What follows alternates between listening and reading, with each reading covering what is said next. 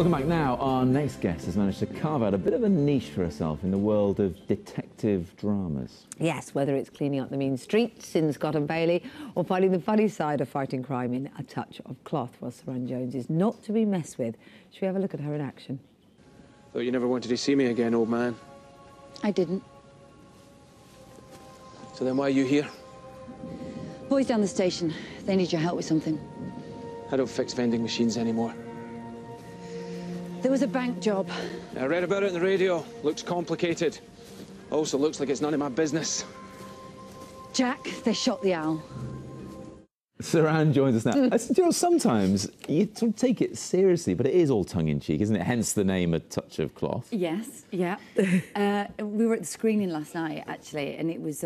I'd seen it on DVD on the small screen, but it was on a big screen last night, and Charlie Brooker, who wrote it, was there, and all the cast, except for John Hannah, because he's on holiday.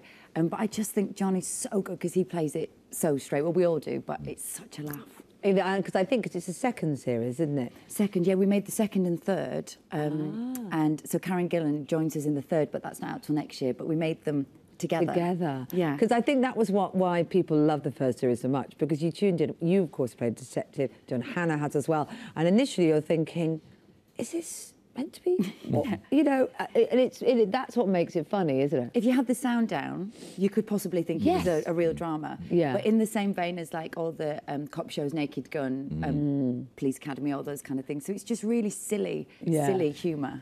Because you play the same rank, don't you, Detective Constable, in Scott and Bailey. And I wonder, you know, if we watch something like Brass Eye or The Day to Day or Anne Partridge, you think, oh, I recognise that in myself a bit. Do you find you're recognising the comedy elements when you're trying to play it serious? I think with every kind of cop show genre, you know, you have like the interview scenes and you have the chase scenes and you know, you have the tape, like the dead bodies and all that. So it's the grammar of the genre, right? So I think, and because Charlie and Dan Mayer, who writes for Harry Hill, they watch so much television, it's a real love, like the Mickey taking is from a real love of watching cop shows. But yeah, when I'm doing Scott and Bailey, there are some times when we're kind of talking in acronyms that I think, we have taken the mick out of this before. Yes. And Scott and Bailey, of course, was developed from an idea between you and Sally Lindsay, wasn't it? It was a real labour of love between the two of you, but she ended up not being able to play it. Yeah, because she had the twins, who are beautiful. So she plays my sister in it now, and then in the second series she was kind of able to do a little bit more because the twins were bigger. And then in the third series she was in, and hopefully there'll be a fourth series. We're just kind of waiting to hear, but hopefully for next year. But you are keeping super busy all the same. Tell us about this new thing, The Ark, filming of which is due to start soon. Yes, that's next week. I'm having all my hair chopped off. Are you? Why? It's World War I. It's about a field hospital in France in 1914-15, and it's written by Sarah Phelps.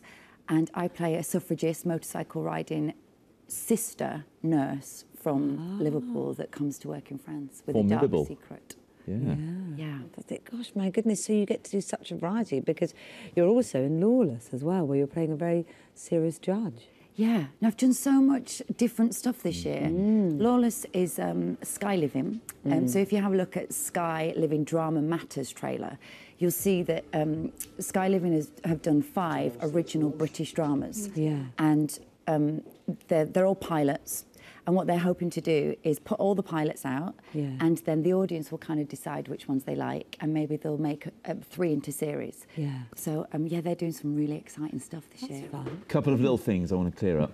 So Suranne is your real name, or does that come from Sarah Ann? Comes from Sarah Ann. Okay. All my family call me Sarah. So whenever kind of like work people call me Suranne, they kind of go... So it's an equity name? It was an equity name, yeah. Okay. And you have a weird phobia, don't you? What's that? My wrist. Sorry, I should actually cover my wrist, shouldn't I? You have a weird phobia. I'll hide mine. I don't know what that came from, but yeah, if people kind of tickle my wrists, then I go, oh, weird. We won't tickle them. We'll just say thanks very much. 25th of August. It's your birthday, right? No, that's the 27th of August. I'll be 35. No, 25th of August, that's Touch of Cloth. It's on a Sunday, and the following Sunday is the second part. Good. Happy birthday all the same as well. Thank you. Thank you very much indeed. And Suranne, you're popping back, aren't you? Because I'm chatting to you just after 9 on the rain. We're going to get the weather now. I can't speak for some reason from Laura in just a moment.